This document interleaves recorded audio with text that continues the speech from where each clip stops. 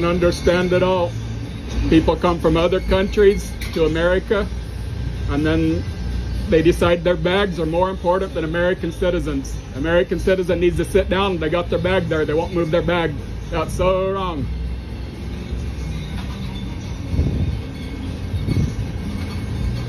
I would deport everybody back to their country that thinks their bag is more important than American citizen.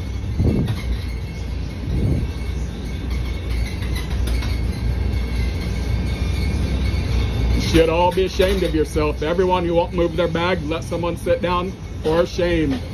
Shame, shame.